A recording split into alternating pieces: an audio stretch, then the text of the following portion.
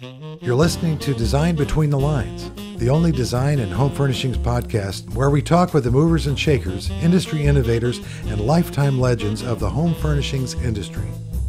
It's here that I get a chance to sit and chat with the influencers shaping the industry into what it is today, and to learn a little bit more about life in their world.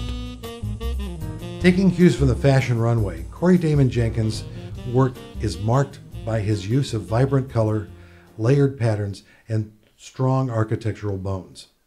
His young career reached new heights in 2011 after television audiences voted him the winning design star on HGTV's Showhouse Showdown.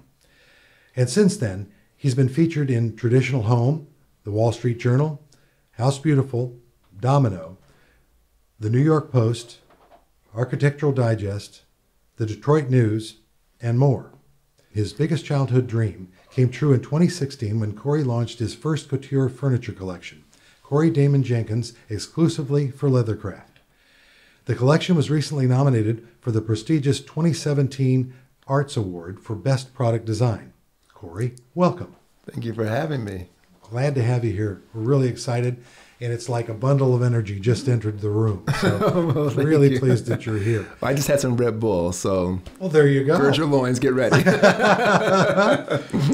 Well, I'd like to start, as I do a lot of these conversations, a little bit about Damen Jenkins as he was growing up, and what kind of turned you towards this direction where you arrived in your life right now. I mean, Sure. Were you interested in design right off the bat as you were a young boy? And Yeah, I think so.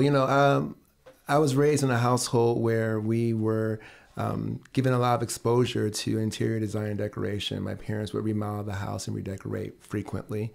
And so that was always something that was fun to see. And I think at a very young age, I took a keen interest in what my parents were going to do with the design. So swatches of wallpaper, fabric, furniture. My mom would lay all these things out, and I always was looking over her shoulder, and I had an opinion about those things.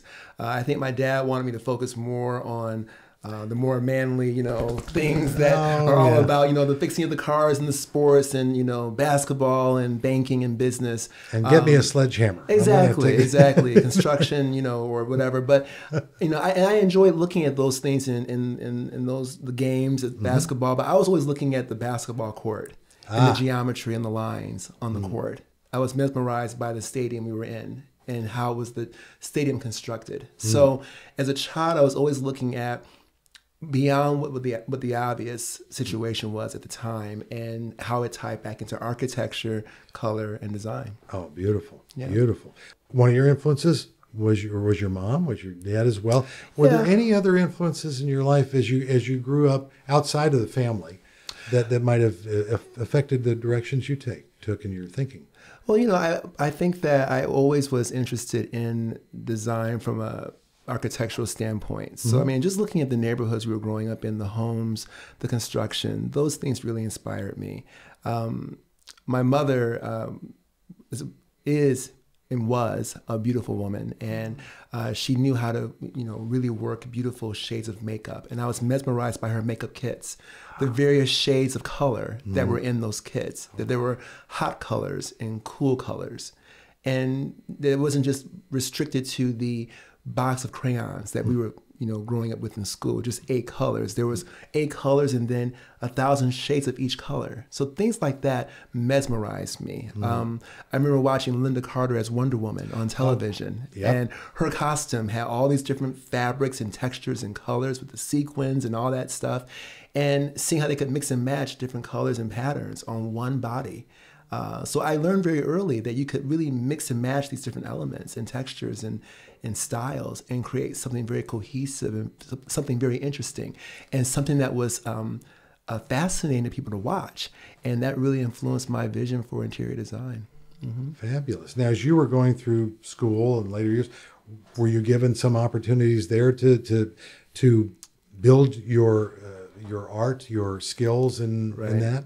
Well, my dad really wants me to focus more on business. He really believed that design and decoration was, you know what I'm saying? Like and to his credit, you know, him being a banker, he did not want to have a starving artist for a son. And I'm the oldest in my family, and everyone is in banking. Everyone's in some form of money or finance, you know, treasurers and whatnot. And so I think that there was definitely a concern to, you know, bring me back from the edge. But I knew that in my heart, that's what I really needed to be doing. And I was excelling at it in school. I enjoyed drawing and sketching and doing 3D renderings. I was designing fantastical, futuristic spaceships and fortresses in space and designing colonies around the moon. I mean, I was always out there, but not just designing it in my head. I had the ability to actually articulate it on paper to scale. And so my mother realized he really should be doing this. But my father was like, okay, but can he make money at it? Can he commercialize that into an actual career? Because, you know, how can you really take that to a career and actually take care of yourself? So there was definitely a little bit of a struggle there, but good question from his point of view. It all worked out. Very good. Well, you came along and you got involved in this HGTV experience. How did that come about? Well, you know, it's interesting. I had just launched my firm in 2009, and at the end of the year, actually, going into 2010, and I was dealing with a very difficult economy. We were working ourselves out of the recession. Absolutely. You know, and we had the auto bailout that President Obama authorized. And so being in Michigan and Metro Detroit area, obviously everyone was directly affected by what was happening with the automakers. So the idea of doing interior design and launching a firm at that point was a bit unorthodox at the time. But I did it anyways. I went from door to door with color boards and concepts to get business. And so when a client finally gave me a chance and let me do their home, I quickly got it photographed. And I had put a website up, you know, CoreyDamenJenkins.com from the very outset. I always understood from my father the importance of marketing in the business side. So even as a creative, I always got that principle down. But for several months, all I had on that website was just revolving sketches of rooms I had drawn. And so when I got the money together to have the rooms professionally photographed, I put those pictures up on the website.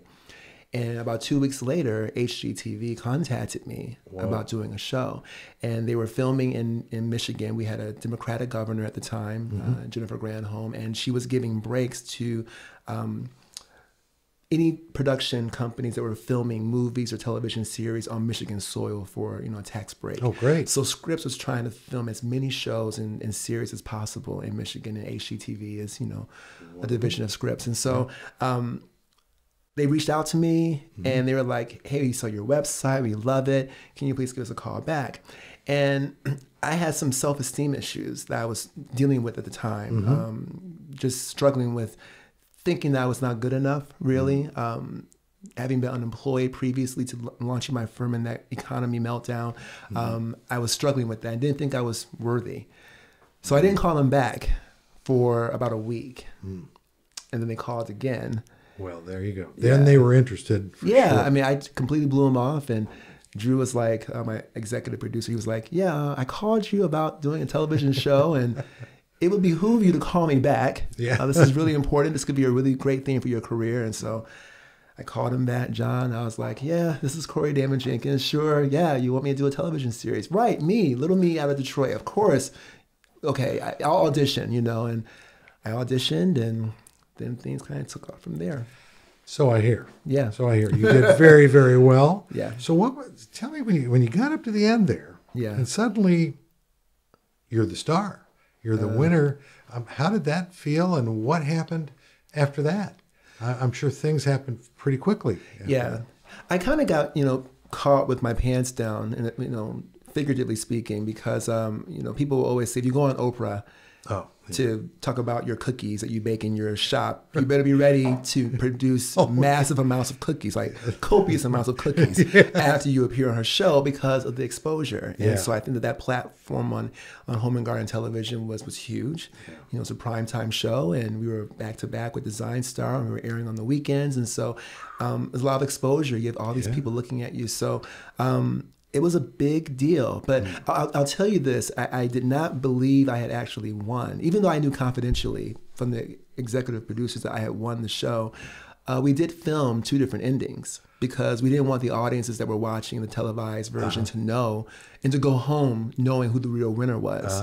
So we announced 2 different winners for the audiences. Okay. And up until the airing of the series on TV, I still thought there's a chance I might not win. Even though they had told me you were the real winner, I still was like, this is not going to happen. It just seemed to be too good to be true, too wonderful, too great.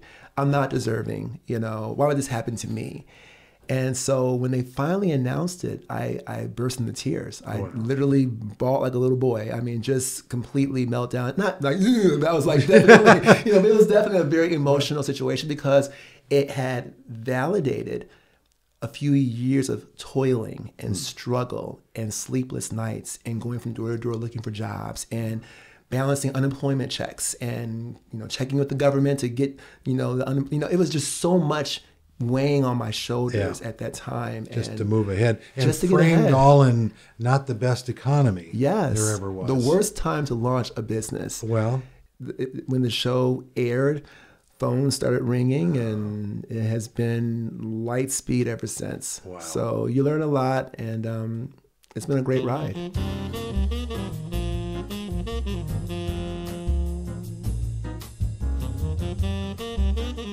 Well, I want to take a moment to pursue a little bit about what makes Corey Damen Jenkins tick. Oh boy!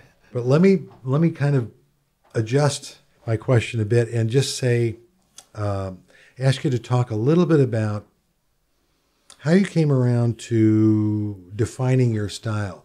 And in that, maybe a little bit about your creative process. Sure, absolutely. Well, I was living in New York City as a teenager in the 90s. And so I worked for a nonprofit organization and worked with refurbishing Renaissance era hotels in Brooklyn. And so it gave me an opportunity to see traditional design the way it's really done. Classic, beautiful bones, these historic buildings. And you saw some wonderful buildings. Yeah, I got a chance to really cut my teeth on the best of what architects of the past could produce when budgets and money was a bit different. We don't quite make them quite like that today. So I was always a traditionalist and a bit of a maximalist when it comes to being a traditionalist. I really appreciated good bones in a space. But I think what differentiates me from others in my field is I try to take that traditional design aesthetic and layer on top of it something that's very fashion forward, something that's very sexy, something that's very timeless. It's really important that design is not dead on arrival. Sometimes when you're being too trendy with color palettes that are of the now, your design does not really last very long. And so I try to produce concepts that are fashion forward, that are a bit ahead of their time. And that way I don't have to stamp a expiration date on the toe, if you will, of the project. I want to keep it fresh. And I don't want you to know what year I did it. Was it 1995? Was it 2025? What year was it done? And I think that that's where taking good traditional bones, traditional architecture, but then having maybe a clean line furniture, or amazing contemporary art, maybe painting those fluted columns and those Corinthian capitals a bright, vibrant acid green or a pistachio color, something that's off the beaten path that people are like, what in the world? Like, why would he do that? But it makes you stop. It makes you look at it and you get to appreciate, it's still classic, but it's so much more hip and fresh. Yeah. And it makes it appealing to young people. And it gives older ones a chance to say, you know what? I loved that when I was young. And I love it again now. That's been kind of reinterpreted for the 21st century. And the bones hold up well. Yeah. That's from Romans and Greeks till now, Egyptians, we have gleaned the best of the cultures that predated us throughout the centuries. So all we're really doing is basically recycling it and trying to layer our own new nuances with it. So this is my opportunity while I'm here on earth to take that to the next level in my way. And then someone else will come after me and they're going to take what I've done to the next level, or what our generation of designers did to the different level. So it's cyclical. This is my cycle right now. What would you say to date is your biggest success, or you feel like this is your greatest move in a forward direction that you've taken recently? You know, I am extremely blessed. I do not take for granted the things that I've been given. And I am well aware that for being my age, I've been given some access and exposure to some incredible opportunities. So I'm always mindful of that. I would say HGTV, that's opened the door for other opportunities across the country as far as work. And then Leathercraft, my furniture collection. It's been like a chain reaction. And John, I feel like, you know, they have that saying, you can't see the forest for the trees. Yeah. And so I feel like I'm like right here looking at just leaves on the trees. I'm looking at bark on the tree trunks. I'm trying to peel myself back and to see the amazing things that are taking place around me. But there's just so much goodness out there, and I'm overwhelmed. I'm humbled. It's just a huge honor. And you just mentioned Corey Damen Jenkins exclusive for Leathercraft. Yeah. So how did that come about? Another phone call, or how did they notice you, or how did you get together with Leathercraft? Well, Leathercraft was a really fun collaboration and very interesting as far as its timing, because they were looking to reinvent themselves. You know, Leathercraft's been around for 58 years, and it's a celebrated line. They were very popular in the 80s and 90s, and then the management there kind of got a bit comfortable with where they were at in the industry and weren't really growing the brand to keep up with where technology was going, as far as, you know, social media and younger designers coming up. Their original consumer base in the 80s and 90s were getting older, they were retiring, they were moving out of the field, and they didn't really work to cultivate that new generation of designers like myself that were coming up. So when that management circle moved on and Leathercraft's owner passed away, he passed the company on to his son, Staley and David, the VP of marketing. They had a very distinct vision for Leathercraft to kind of revitalize it and bring it back to the front and center mainstream of the industry. And so Eric Bauer, who was their marketing agent guy, said, you know what, I think we should do a designer collaboration. And I had met Eric at Market, a couple of markets prior. We were friends on Facebook. And so he said, I think we should consider doing a designer collaboration on furniture, and we do a feature designer thing, and let's talk to, you know, CDJ. And so they reached out to my agent, and they were like, let's talk to you guys about doing something. And they were so open to the concept. And I was, you know, I have ice water in my veins. Very little riles me up or gets me super excited. I just have learned, and I guess that goes back to my life experiences growing up. I'm always thinking something is too good to be true. So I always am extremely reserved. My agent was like, Leathercraft wants to meet with you and talk about a collection. I had the exact same reaction, John, that I had to HGTV contacting me a few years earlier. Oh my, like, okay. Like, what do they want? Why are they calling? Like, cynical, like, not me. I don't deserve it. I go through this thing every single time something amazing happens. I'm like, well, why do they want to talk to me? What are they seeing in me that's so, and so we met with them, and they were so enthusiastic and so warm and welcoming, and they had great ideas. And I started sketching some things out, and they were like, we love it. And I'm like, you do? And they're like, we really like it. I'm like, okay, well, here's some more sketches. So kept drawing more things, and we put together a 15-piece collection. And the beauty of having an American-made manufacturer was that we were able to make everything here versus outsourcing it, you know. And so no 12,500-mile plane flight. Well, there's, you know, there is some collaboration, obviously, involved with getting certain elements we can't reproduce here in the States, but the vast majority of it was done right here, and within 6-7 months, we had that 15-piece collection. So that was rolled out what market? A year ago, April. Wow. Yeah, a year ago, April. Right. So it's out in retail now. Do you do Have they asked you to do any retail store visits or openings? We're working on that. Yeah, we're working on that right now. In fact, we're looking to collaborate with a few of their southern sales rep or sales resources in Texas. Okay. And we're working on something in Michigan right now as well. So we're going to start doing like a little seminar tour. It's a great idea. Yeah. Consumers, they love that. Yeah. Yeah. And I'm sure through your social media, and your social media is the 800-pound elephant in this studio right now. You have great connections. Oh, well. But I'm sure before you get to any location, there will be a ready-made group of people waiting for you. I hope so. And you know what, John? so. It's not about me. You know, when we had the launch party with Traditional Home, we had like 400 something people come to the launch party alone. And I was like, all these people, and it's so you get emotional just thinking about the fact that people would take time out of their busy market schedule to see you and see your work.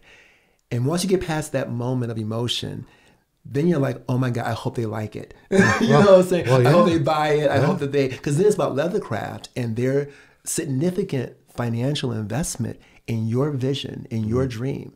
Yeah. That's something to take the dreams of a little boy from Metro Detroit and to take those sketches and make them into a reality. That does not happen every day. So then you really hope that you're doing a good job for them because they've put their money, their brand on the line for you. That's significant. That is so if significant. it comes for the parties and for the speaking Well, engagements, you know, I'm hoping it's for them to dignify their investment. Leathercraft is a celebrated line, but they have a built-in base of consumers already. Yeah. And it's an older base. Yeah. And so the whole idea was how do you keep that older base of customers interested and then also beckon a new generation of buyers. And so I had a bit of a learning curve. They can make anything, but will it sell? Yeah. You know, is it something that will appeal to the masses? And so I had to learn to be humble, to recognize that you have to check your ego at the door. It's not about you. It's about sales and making it palatable for your brand that you're representing. And so fortunately, they were so accommodating. It's a family-based company, and they were all about core whatever you need. But then you learn it's not really about what I need. It's about what do you want. Yeah. And once you get that happy medium between what the designer is looking to express himself with and what the company's sales pitch needs to be, somewhere therein is where a happy medium can be found. And that's when things take off. And that's when numbers start to come in and people are happy with the royalty checks. They're happy with the sales at the different showrooms, and everyone is pleased with the collaboration. So Well said. Well said. Well said.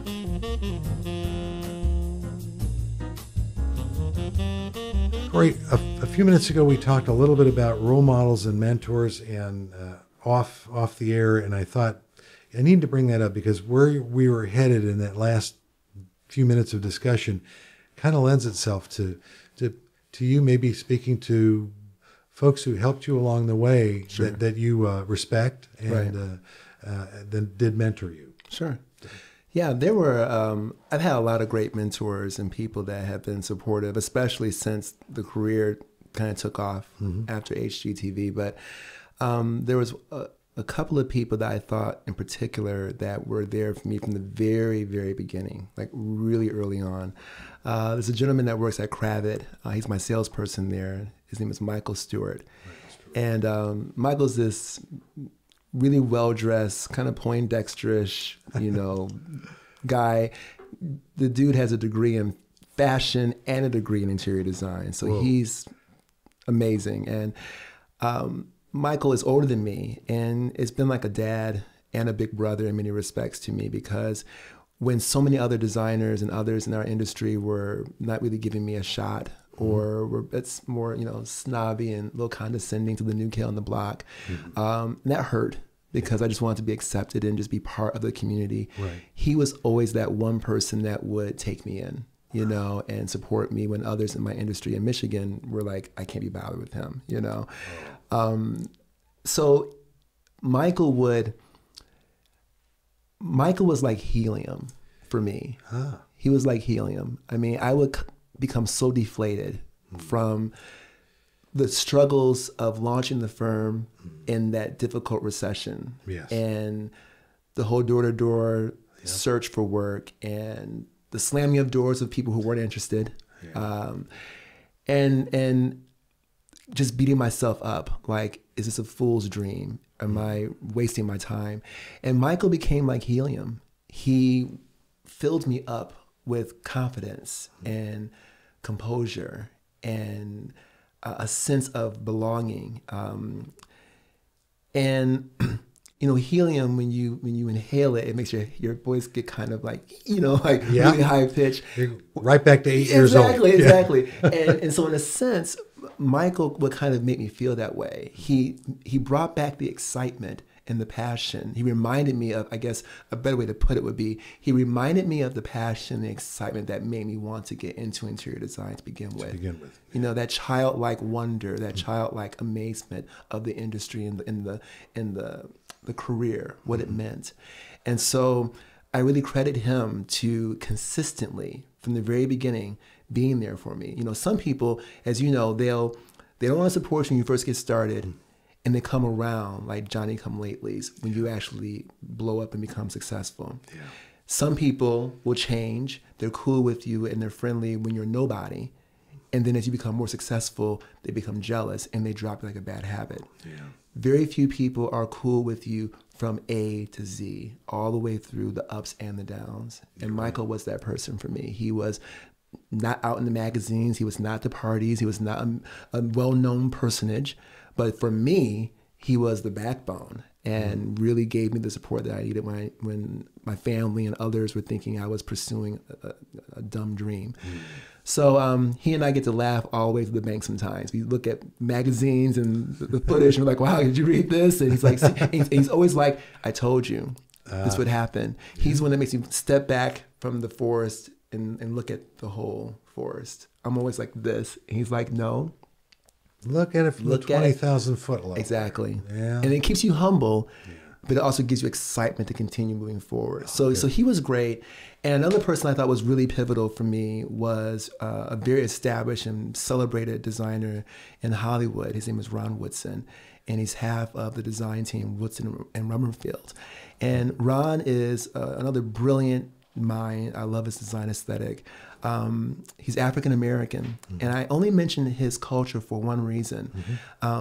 There are not very many men of color in our industry that are of note. You're right. And so there was one other designer that I had reached out to, and he didn't return my call or my emails, and it's okay. And so I reached out to Ron because there were only two guys that I could really relate to, that I could see doing it and getting published and getting coverage.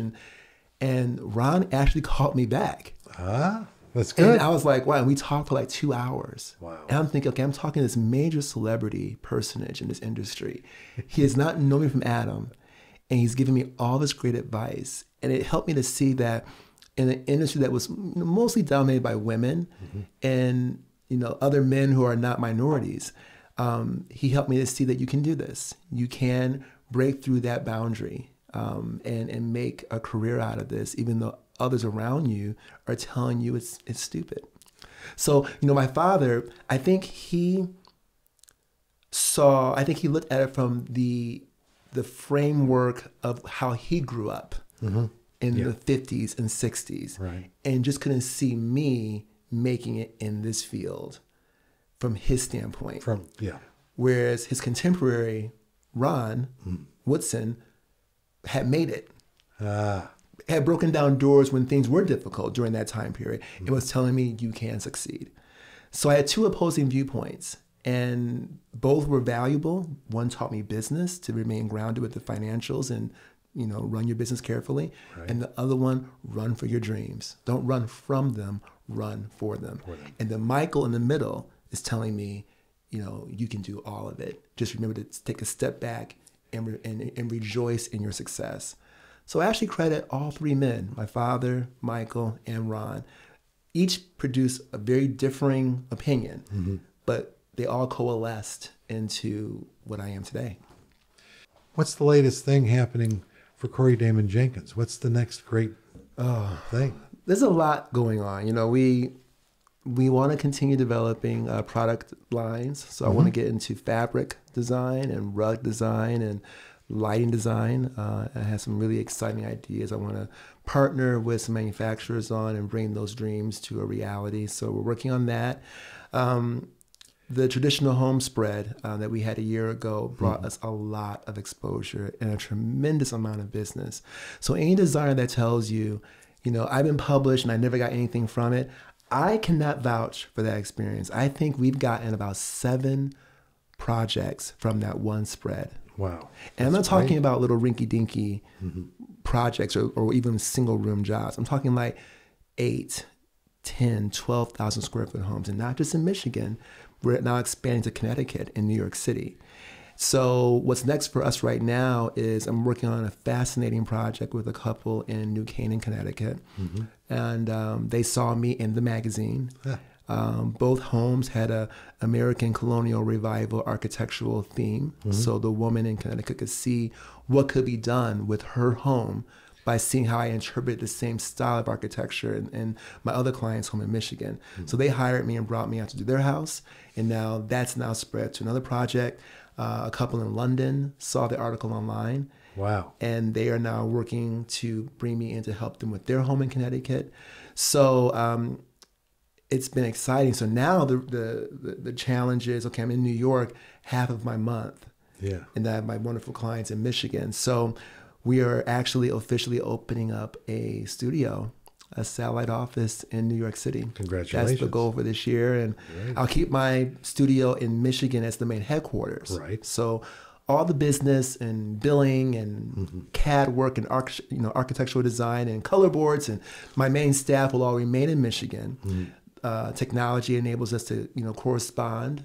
We're only 58 minutes across the water from New York. So I'll have an assistant or two in New York City, and we'll be able to now stay, there and work 10, 12 days out of the month and be on site and be more visible for our clients there. And so, yeah.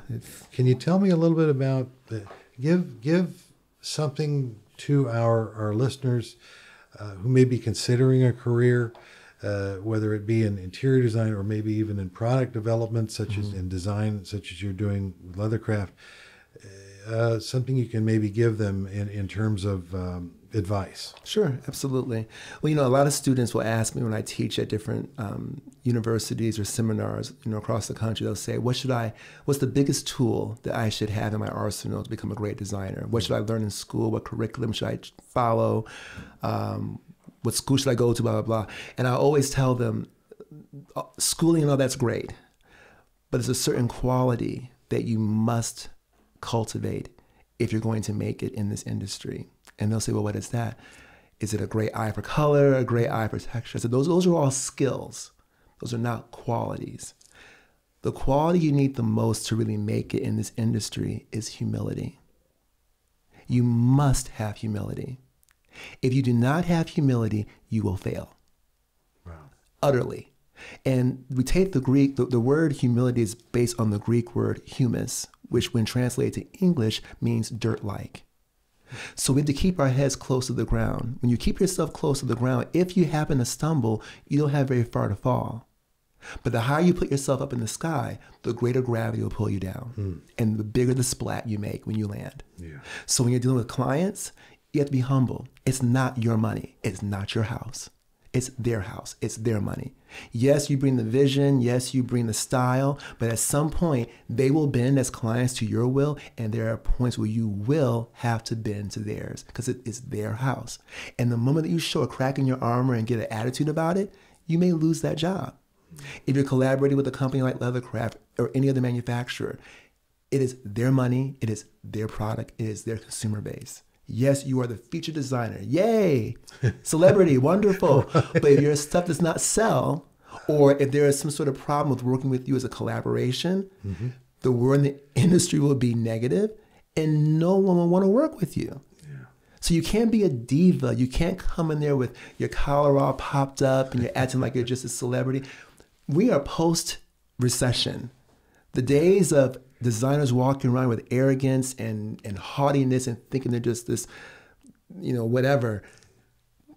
The industry has shifted. Yeah. are these millionaires and billionaires, they've changed. They don't want to necessarily show off the best of their money because they have people they have friends and family who are still picking themselves up off the ground financially.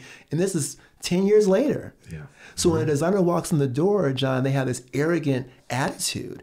It's disgusting to them because if anyone has the right to be that way, it would be them. Yeah. Let them be that way. But we as service providers cannot afford to do that.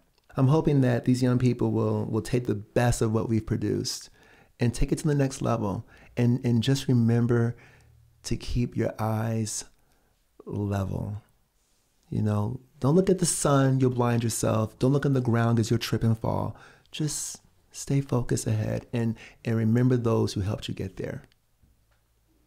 Well, on that note, I cannot add anything to that. Corey, thank you very much for being with us today. Thank you for having me. It's a pleasure to meet you and get to know you a little. Honor's all mine. Thank you so much. Have a great market. Thank you. I would like to thank Corey Damen Jenkins for joining me to discuss the growing pains of starting a business, the mindset required to design a licensed collection for today's consumers, and the role respect plays in building and sustaining positive relationships. Design Between the Lines is produced by Element Studio with the American Society of Furniture Designers. We're recorded in High Point, North Carolina. To learn more about ASFD, visit asfd.com, and don't forget to subscribe to hear more industry stories of design between the lines.